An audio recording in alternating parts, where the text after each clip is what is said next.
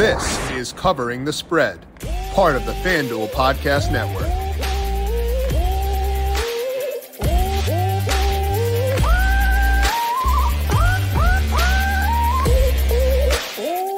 We have got a massive weekend in college football coming up in week number 10. We got Tennessee at Georgia, Alabama, LSU, and some other big games to break down. So we're going to bring on Ben Brown of Pro Football Focus to get his read on that game and so much more, the college football playoff rankings to get you set for week 10 in college football. This is Covering the Spread right here on the FanDuel Podcast Network and numberFire.com. My name is Jim Sonis. I am a senior writer and analyst for numberFire.com, joined here as always by Dr. Ed Feng. Find his work over at thepowerrank.com. You can catch Ed on Twitter as well over at the Power Rank. Ed, happy week 10. Happy college football playoff rankings complaining Wednesday to you. How you doing today? I'm doing better than TCU fans, so I guess I can't complain. Poor Parker, just can't get any respect out there. Yeah. And I was reading Bud Elliott's NASCAR in the mind. Bud Elliott's Twitter, and he was talking about how he's given up on putting stock in the college football playoff committee and what they say early on. I feel like I'm kind of on board with Bud here. Yeah, I mean, I don't know. I mean, we'll see. We'll see how this all shakes out, but I'm not that upset over it. I mean, I think those other teams are better than TCU, and we'll see how it goes. We certainly will. And I think the one blessing of the CFP rankings last night is we can pitch the Tennessee-Georgia game as being 1 versus 1, depending on the rankings, which is pretty fun. Don't get that very often. To break down that game, we'll have Ben Brown of Pro Football Focus here as well. You can find Ben on Twitter at PFF_Ben Brown. He does both college football and NFL betting work over at PFF. And Ben, great to have you on the show today. How you doing today? Yeah, I mean, it's been a little while since you guys had me on, but I definitely appreciate any time I can come on, and chat some college football. I think this is, very much the week that we kind of want to focus on, college football from a betting perspective, because we have, I would say some of, if not the best, marquee matchups. And, with the rankings coming out, and obviously, the playoff picture and everything else, now that's going to break down is, very much fresh on people's minds. So I'm excited. Thanks for having me on. Yeah, it gives us fodder to discuss. So I guess that's always good for us. Even if it's not the most predictive stuff, their rankings and all that, we can still talk about it. We'll talk about that Tennessee-Georgia game. We're also going to talk some futures markets because Ben doing some pretty cool work for PFF around the football playoffs, and we'll talk about that in just 1 second. But first, a reminder to make sure you are subscribed to Covering the Spread wherever you get your podcasts. You can also check us out on the FanDuel YouTube page, so subscribe there, and also search for Covering the Spread wherever you get your podcast. NBA season is underway, and it's the perfect time to download FanDuel, America's #1 sportsbook, because right now, new customers get a no-sweat first bet up to $1,000. That's up to $1,000 back in free bets if your first bet doesn't win. FanDuel has all your favorite bets from the money line to point spread to player props. You can even combine your bets for a chance at a bigger payout with a same-game parlay. Plus, with live betting, you'll get updated odds on games that have already started. The FanDuel Sportsbook app is safe, secure, and super easy to use. So download FanDuel today to get your no-sweat first bet up to $1,000. Make every moment more this season with FanDuel, official sportsbook partner of the NBA. Must be 21 plus and in select states. First online real money wager only. Refund issued as non-withdrawable free bets that expire in 14 days. Restrictions apply. See terms at sportsbook.fanduel.com. Gambling problem? Call 1-800-GAMBLER or visit FanDuel.com/RG. In Arizona, 1-800-NEXT-STEP or text NEXT-STEP to 53342. In Connecticut, 1-888-789-7777 or visit ccpg.org/chat. In Indiana, 1-800-9-WITH-IT.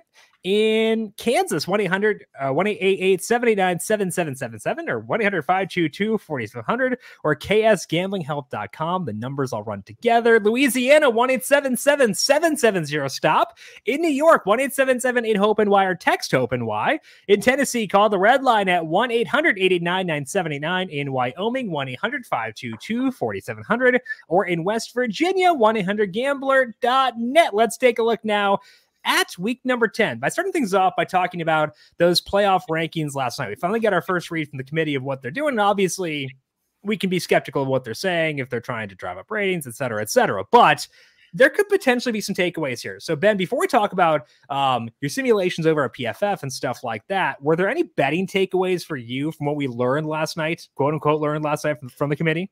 Yeah, and I think you guys, maybe touched on it a little bit already, but I think, TCU kind of being where they're priced at basically to make the college football playoffs, plus 500 on DraftKings or FanDuel, 16.7% implied probability. You can say whatever book you want, just for the record. You can go ahead. Yes, we're not going to care. But this is very much, that is the number on FanDuel. But yeah, it is very interesting to see, where the committee ranks them, kind of based on, the difficult stretch schedule that they're going to have after this matchup against Texas Tech, right? I think they're, 9.5-point favorites, minus 285 on the money line. And then they have, back-to-back games against Texas and against Baylor. We actually kind of think that, they're a little bit undervalued in the betting market right now at that plus 500 price. We have them closer to, a 20% implied probability to make the playoffs. A lot of that is, based on where we have them power ranked at in comparison to a team like Texas and Baylor. I think that's, obviously playing some sort of role in it. But I also think that, having them 7th below a team like Alabama kind of, at least initially forecasting the idea that, very much a one-loss SEC team is going to get ahead of TCU.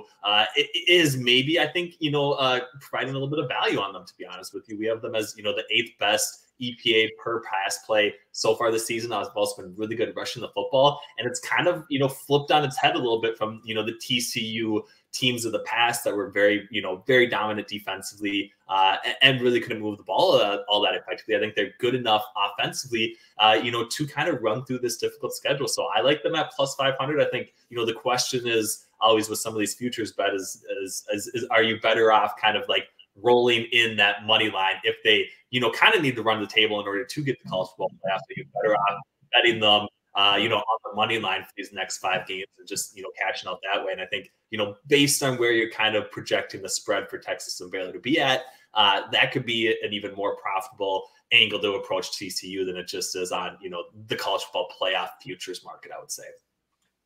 Ben, where do you have TCU in your PFF numbers, and what's going into that? I presume the PFF grades are a key component, but are there other factors as well?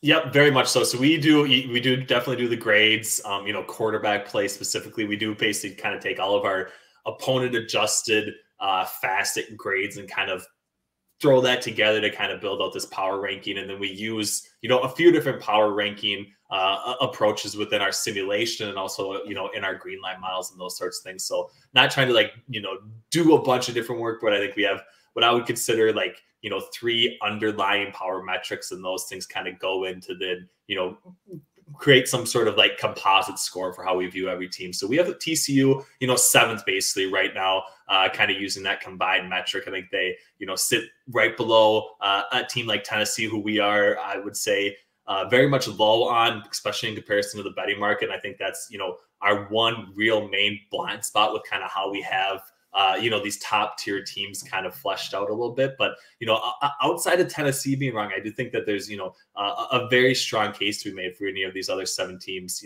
potentially, having what it takes, I would say, to at least get into the college football playoff and from there, knock off an SEC team and, win the championship, I would say. So it's interesting. Yeah, we have long-winded way of saying we have TCU 7th, I would say, in our power rankings metric. Yeah, now, you alluded to the simulations, and the tough part with that is that it does depend on the human element, because there are literal humans who lean on metrics to make these decisions. But how do you kind of bake that into a model? Because it sounds like that probably would be the toughest part. So I might be asking you a very difficult question, but how do you account for that when building that model out?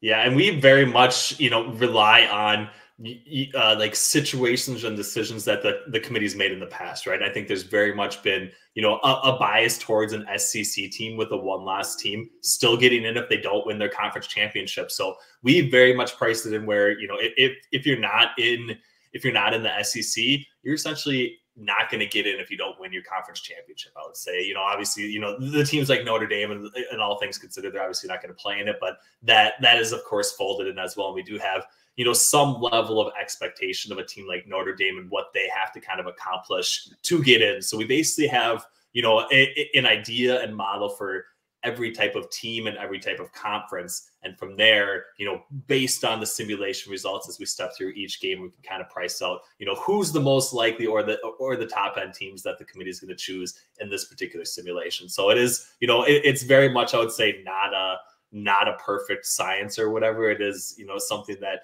we try to improve upon it. We probably didn't improve upon it, as much as we would have liked to in the off season, but it is a, kind of an interesting and fascinating question because of the, like you said, the human element of, these trying to size up two teams that didn't play each other and don't really have any common opponents and, all these other factors that go into it. And very much, I would say, unfortunately, probably some biases as well that, we see kind of year in and year out as far as, what teams and what divisions and what conferences, the committee maybe over or undervalues a little bit. Awesome. Let's move on to some big games. Obviously, the biggest one is Tennessee at Georgia. Georgia's 8.5 point favorite, total of 65.5. Tennessee's obviously looked very good this year. So is Georgia. So what is your take on this game?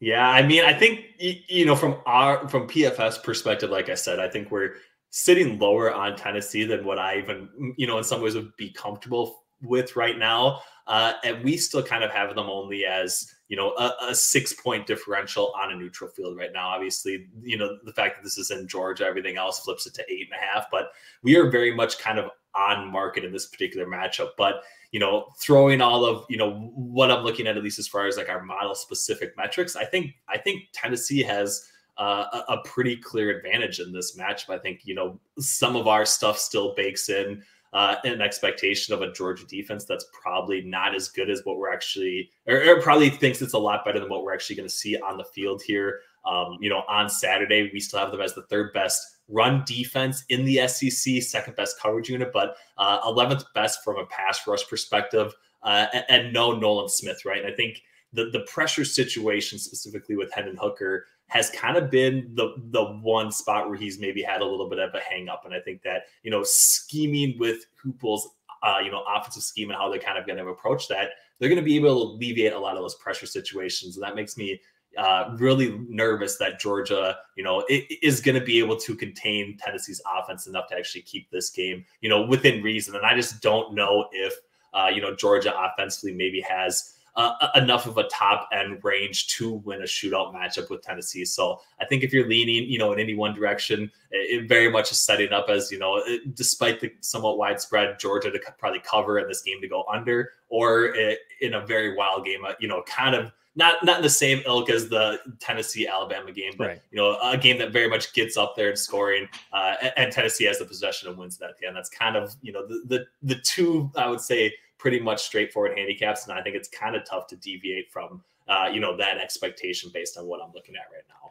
Does that wind up being a stay away for you then based on the two very clear paths, or would you be looking to potentially a dual situation thing? Maybe you parlay together a Tennessee plus 8.5 with the over, or Georgia minus 8.5 in the under. I think that you could go that route, but it seems to me as if the read winds up this being more of a don't bet it and enjoy the game situation more than anything else. Yeah. And, or the other nice thing, and something that I've, probably actually done a lot more this year than I have in years past, is kind of, read out the first couple of possessions, watch the first couple of scripted plays specifically, and then kind of see if Tennessee's, very much getting the ball out, maybe they have a drop or something, or maybe they have a negative play from a penalty perspective or something like that kind of stalls out one drive. I still think that would maybe be a reason to, potentially buy into them a little bit. And if they are moving the ball, somewhat effectively, playing something on the over, even if there are, a couple early scores, would probably be something I'd be pretty comfortable with as well. So I think, understanding, directionally how you kind of see the game playing out, and then, waiting for that initial confirmation is also something I think can be, pretty profitable and pretty worthwhile strategy to explore. One more thing in this game, you mentioned that that PFF is a bit lower on Tennessee than the market, and they actually viewed them as being properly valued in this game. Does that mean you're also a bit lower on Georgia than the market? I mean, I see. I don't know, because we have Georgia as the #1 team in the country, right? And I think it's pretty clear that they are, pretty sizably, ahead of the rest of the market, right? We have them, kind of 2.5 points better than Ohio State on a neutral field. 3 points better, essentially 3.5 points in some ways better than Alabama. So it's weird in that, I would have expected to probably be on Georgia. Maybe it's just, a bias towards us not really, wanting to play some of these more heavy favorites in a lot of situations, I think is partially why the model is, not finding a ton of value on Georgia specifically in this matchup. All right, let's move on to the next game. We have Alabama at LSU. Alabama's pretty big road favorite, 12.5 points here, total of 57.5. Bryce Young looks like he's back from that injury. My numbers have liked LSU this year. What are you saying? What are you seeing in this game?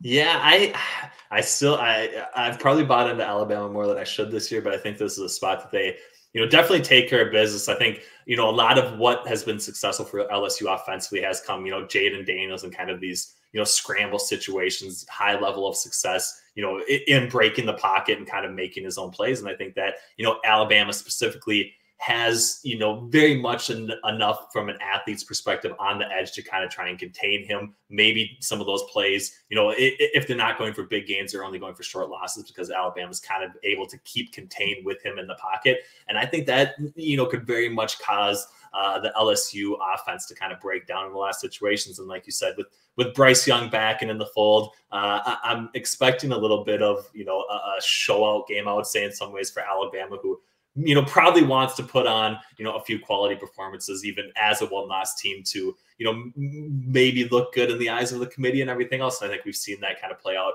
in years past. So I think it's kind of Alabama or bust for me in this spot. But I'd be open to hearing the LSU case. I'm having a hard time kind of seeing it for this particular matchup. Yeah, my numbers like LSU on both offense and defense. When I look at adjusted success rate, 13th on offense, 19th on defense. It is a talented squad. But, Alabama's also really good, and they're going to have the best player on the field as well. So it's just a matter of whether that number is too big, whether LSU can get a backdoor cover or potentially even keep it close, keep it within a one-score game. I do want to talk about Bryce Young really quickly while we're here, because you do some work around the NFL draft. We had you on to talk NFL draft back in April, I believe, talking about that. With Bryce Young, what's your read on him? Do you think that we should be viewing him as like when we're trying to, bet these college football games? Ed's talked about how NFL draft stock of quarterbacks can actually matter in terms of this stuff. How do you view Bryce Young in that regard? And what does that do for you for viewing this Alabama team?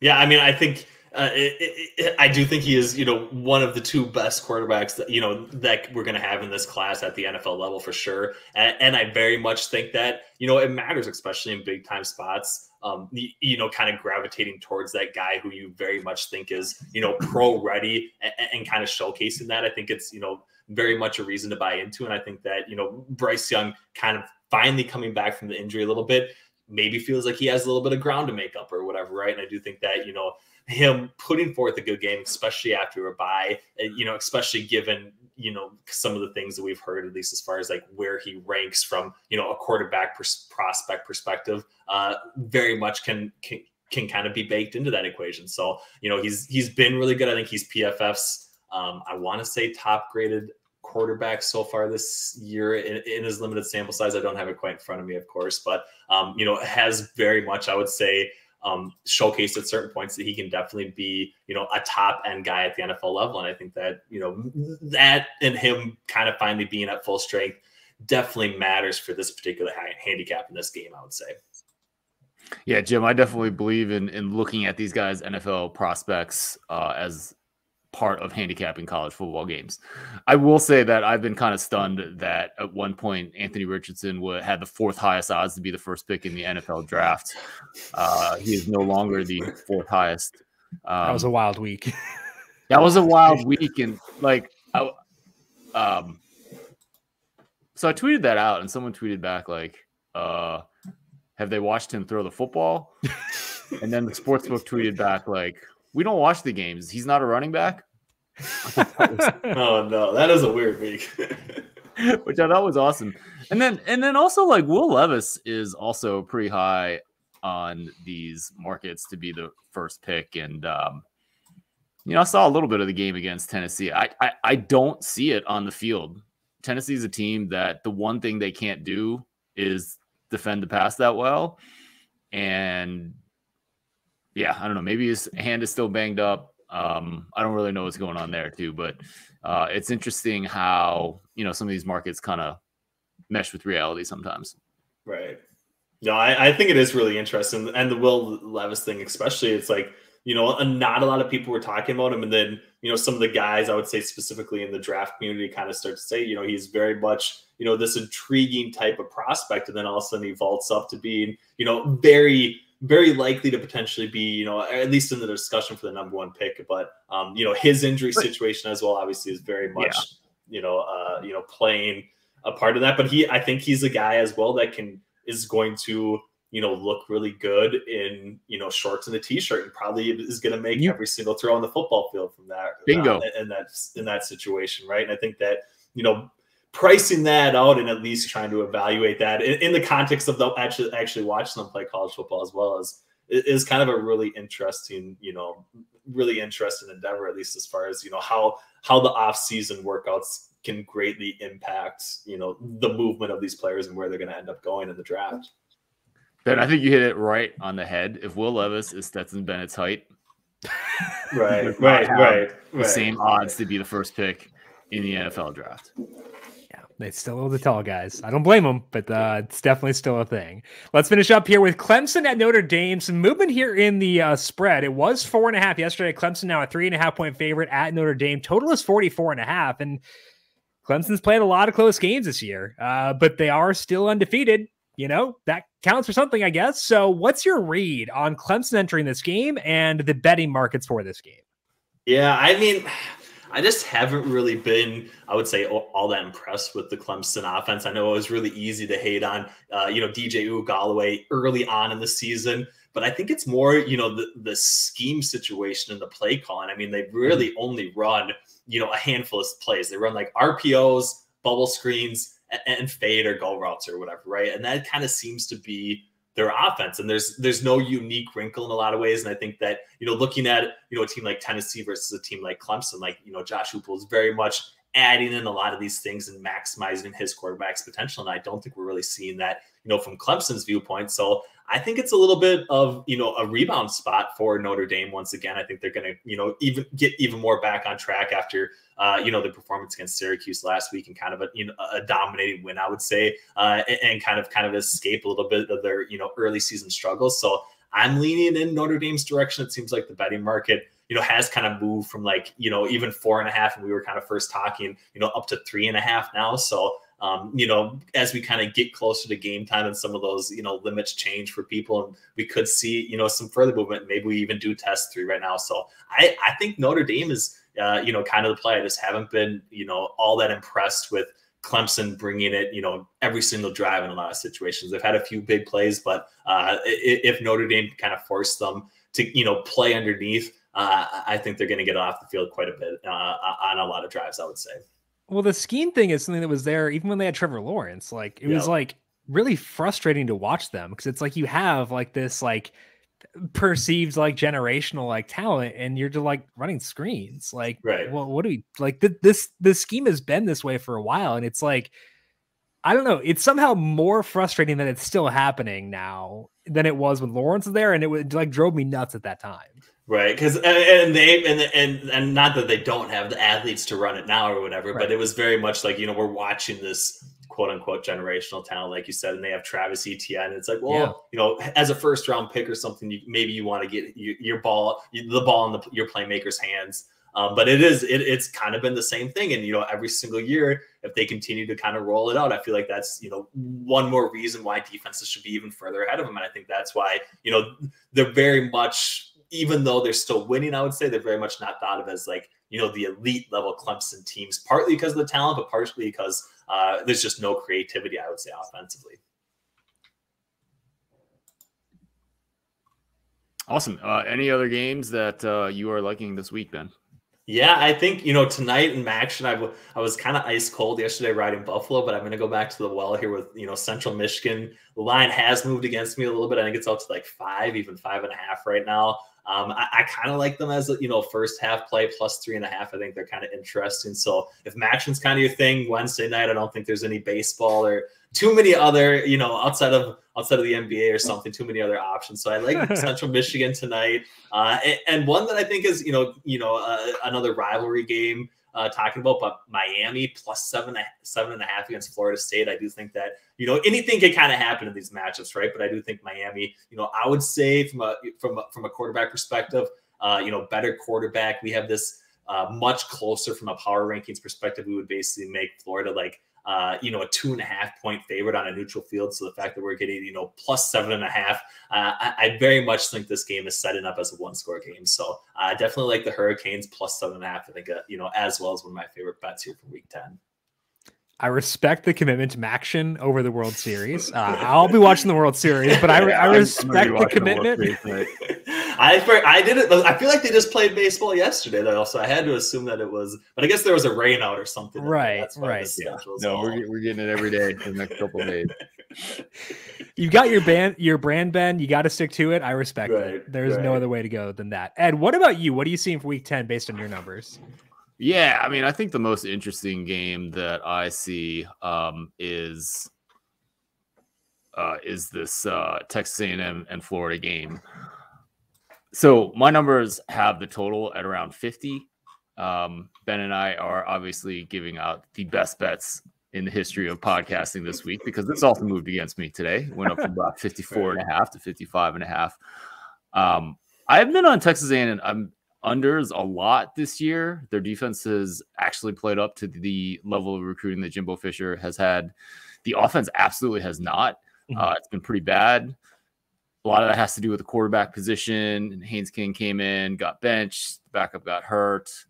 Haynes King actually dislocated his shoulder against South Carolina, and they had to pop it back in. And then Connor Wegman came in. He was a true freshman, kind of struggled to finish out that game. But then, had a pretty good game last week against Ole Miss. And I think this total is high, kind of based on that performance. I just don't, on the other side of the ball, well, let's talk about Anthony Richardson, right? Like a guy that I trust to get yards with his legs, but not really to throw the football. He's going to be going up against a really good Texas A&M defense. Texas A&M on offense, Florida is not the best defense. They haven't been this year under Billy Napier. So I feel like the market has moved a little bit because of one performance from a freshman quarterback. I've gotten burned a bunch fading freshman quarterbacks. I think it's a different era than what it used to be. I think these kids play so much more football. So maybe this kid is going to be great. I'm not buying it. I like the under in this game. Texas A&M and Florida. Fun feeling to have everything moving against you. I've had that at times too, so I get it for both you guys, but we'll see. At least we're open in admitting it, Yeah. Some of these other shows are like, oh yeah. I mean, didn't help me to get movement on the Bucks money line last week, so maybe CLV is overrated, and I'm just a donkey. Did not help me to get massive closing line value on the Rams last week either. So did not help Jamar Chase stay healthy. Got the movement on the Bengals, and it all went away once Jamar Chase is out. So who cares at this point? That's the way things go. That is Ben Brown checking out on Twitter at PFF_Ben Brown. Ben, of course, doing NFL and college football work over there. Ben, we appreciate the time. Good luck to you with the action, and good luck to you overall in week 10 as well. Thank you, guys. Yeah, good luck to you as well, and have a great rest of the show. Thanks for having me on. Thanks, Ben. Appreciate it. Ed, what is going on for you over at the Power Rank? Oh, yeah. I'm writing my free sports betting email newsletter. Talk about bets that I make, and also 7 Nugget Saturday, which is a curated list of sports betting tips and news. So check that out at thepowerrank.com. And what's going on for you on the Football Analytics Show? The episode isn't out this week, but it'll be a good enough episode that I will plug it next week when I'm on. Okay. That's what they call a tease, folks. So good episode coming up on the Football Analytics Show. Check out that podcast feed and eagerly await when that one does drop. I am on Twitter at Jim Sannes, JIMSANNES. You can also follow the FanDuel Podcast Network at FanDuel Podcast. Big thank you to everyone for tuning in for today. Good luck to you if you decide to tail Ben on that action. We'll talk to you once again tomorrow to break down week number 9 in the NFL. This has been Covering the Spread right here on the FanDuel Podcast Network.